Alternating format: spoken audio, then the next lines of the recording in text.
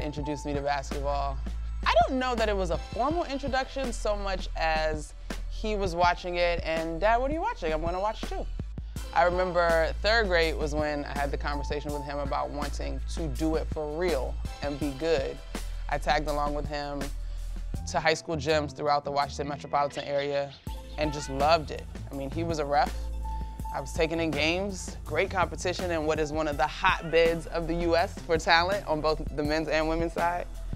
It was our thing. It was the thing that we shared. He went on to be an assistant coach on my AAU program. My best friends to this day were my teammates.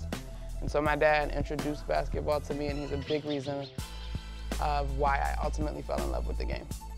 My senior year, our sports and information director at Georgetown, Barbara Jonas said, or Barbara Barnes now, said to me, hey Mon, you should check out this media stuff. You're pretty good with these interviews. And so I took a journalism course at Georgetown and I kinda caught the itch. I was one of those players, student athletes, young women, that was emotional down the stretch. Like, don't talk to me about senior night because I'm gonna start crying because it's ending and it was dramatic. And so for Barb to say that to me, it helped me process because I realized that I probably wasn't going to the WNBA and I didn't really want to go overseas because I started to think about what could be in this space. And I felt like there was no way to remain relevant in terms of being a part of a team that went to the Sweet 16 and was ranked nationally and had some notoriety in the Washington, D.C. area if I just left and went overseas. And so I wanted to capitalize on the network that I was beginning to form and jump right into my new career. And so, yeah, she was a big reason as to why I started to think about this thing in a real way. I think Robin Roberts is probably what I would consider the Michael Jordan of broadcasting in my personal aspirations or my personal vision board, if I can use that phrase. I remember her calling WNBA games. I remember her anchoring SportsCenter. I remember when she made the jump to GMA. And of course, being so vulnerable and open with all of her health challenges. As she always says, make your mess your message. I believe she took that from her sister, but she says it too. And so I think I grew up in a really unique area in Prince George's County where Black professionals are a dime a dozen. Yes, there are some areas that lack resources, but for the most part, professional Black people achieving goals and dreams was commonplace for me. And so I don't know that it ever registered that there would be barriers for me in pursuing this career because I looked at someone like Robin Roberts who was doing it, and as the adage says, if you can see her, you can be her. And so Robin Roberts was hugely important in terms of how I ended up here. My favorite hat to wear amongst my roles is definitely in-game analyst. I think that is the reason I got into the game, into the business, I should say, in the first place. The games always have my heart. That is what I did and dedicated my life to for a really, really long time. The game has been good to me. And so anytime I get to be courtside and take it all in and share what I see or don't see and have some fun with a great play-by-play artist, I'm just in such a great place. I just love that. One of my favorite interviews, and this is honestly a little bit of recency bias, I had a chance to interview Elijah Williams and Miles Brown at NBA All-Star Weekend.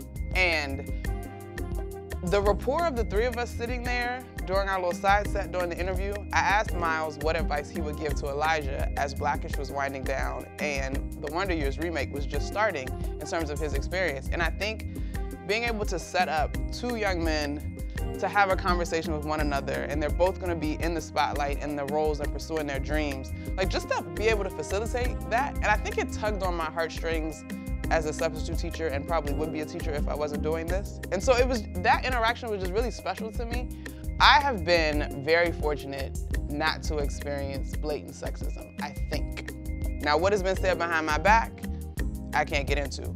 But I have been incredibly supported by my peers. More times than not, when I walk into a space, the comment is, you know you played. And so outside of what may happen on Twitter, and shout out to whatever filter is in place on Twitter in 2022, I don't give that my energy. I think I've learned a long, long time ago, you gotta have a healthy relationship with the word no. And so I just don't accept that. Women are not completely accepted in the sports analyst space, not yet. There is progress that one should be very, very proud of. I look at my colleague at ESPN, Chiney Ogwumike, who is on NBA Today regularly as an analyst. Raz Golamwude jumps in as a radio analyst. Candace Parker obviously doing her thing on TNT. Stephanie Reddy, who was actually a coach in the G League. I don't know if folks know that about Steph. She was a coach in the G League, has been an analyst, and now is a terrific reporter for TNT. And so I look around the league, and there are so many women in different roles. Zora Stevenson, who does play-by-play for the Milwaukee Bucks alongside Lisa Byington, who is the lead play-by-play there. Kate Scott, who does play-by-play for the Philadelphia 76ers, and others. I know I'm forgetting somebody, but when you look around, it's still a minority position. And so, yes, there's been progress made. I don't know if it is realistic to expect 50% or whatever equality completely looks like, because it is still a men's sport. But I'm pleased with the progress. I would not say that it's a completely level playing field yet. My ultimate career goal is to make an impact. That might be nebulous, but I think that's the most important part of it all. I don't believe that we're here solely for ourselves.